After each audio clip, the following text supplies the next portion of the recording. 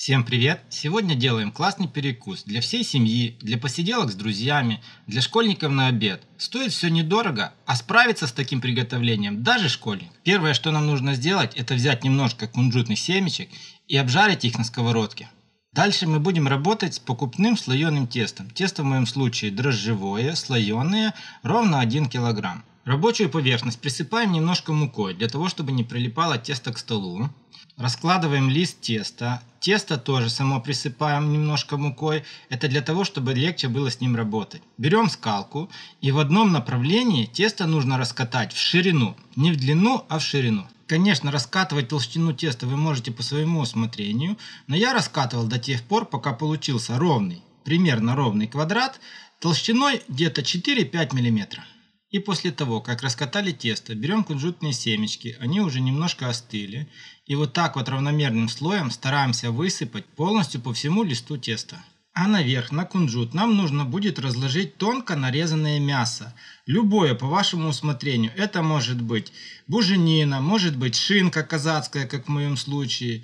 Это, конечно же, можно заменить даже колбасой или любое мясо по вашему усмотрению. Все, что вы любите. Здесь все зависит только от вашего вкуса. Затем наверх на мясо можно взять твердый сыр, натереть либо на крупной терке, либо так как я, попросить в магазине, в супермаркете, чтобы их нарезали вот такими вот небольшими тонкими листами.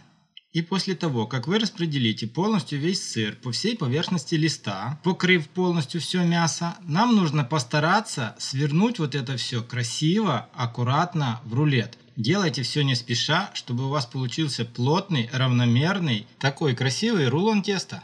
Дальше берем нож и стараемся нарезать вот это все на кольца, так чтобы кольца были толщиной примерно по 2,5-3 см. После того, как все аккуратно понарезаете, берем противень, застеленный пергаментной бумагой, берем наши рулетики, вот эти вот маленькие, и вот так вот разрезом кверху нужно уложить полностью равномерно по всему противню. Смотрите, чтобы между каждым рулетиком было пространство где-то примерно сантиметр-полтора. И в ширину точно так же, потому что когда мы сейчас будем вот это все выпекать, наши рулетики сильно-сильно вырастут. И после того, как вы сформировали свой противень, на котором будете все выпекать, берем одно куриное яйцо, взбиваем его до однородного состояния, берем кисточку и полностью все рулеты, как поверху, так и по бокам, нужно перемазать кисточкой. Старайтесь делать все аккуратно, так чтобы каждый рулончик был хорошо перемазанным. После того, как я все перемазал, взял остатки кунжутных семечек, те, что я прожаривал, и вот так вот поверху еще аккуратно присыпал кунжутными семечками. Затем в разогретую духовку до 200 градусов вот это все нужно будет установить примерно на 40-50 минут, для того, чтобы оно все хорошо выпеклось. Через 45 минут вот такая вот красота у меня получилась. И после того, как все остыло, конечно же, нужно разломать и посмотреть, что же у нас получилось внутри.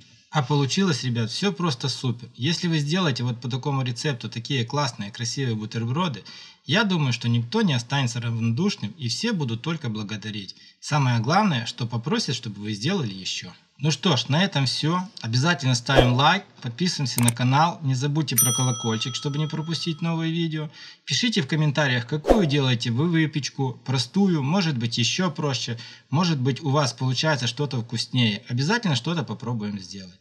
Все, всем пока, всем до скорых встреч на канале Аппетитная кухня.